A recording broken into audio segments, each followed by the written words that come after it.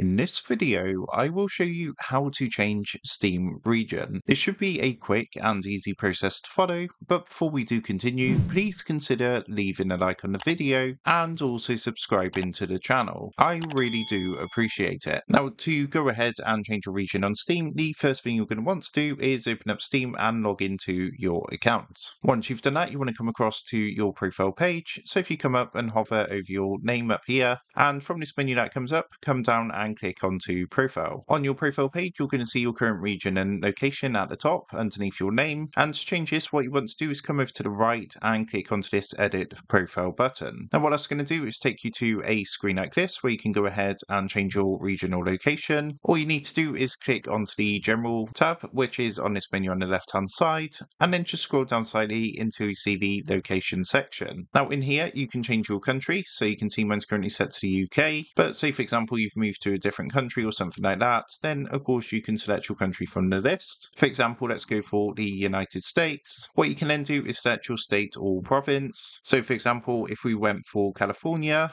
and then you can choose your city. So let's go ahead and select Alpine just down here, and once you've done that, just scroll all the way to the bottom and click the blue save button. So once you've done that, that should have changed your region. It should now be updated, and you can double check this by coming back up to your name at the top, clicking onto profile to be taken to your profile page, and as you can see, our location or region has now been changed. So that is how to change Steam region. With that being said, I hope this quick tutorial did help you out today, and if this did help you out, I would really appreciate it if you was to consider dropping down below the video, leaving a like, and also subscribing to the channel. With that being said, I just want to take a minute, thank you guys for watching this quick tutorial, and I will see you in the next video.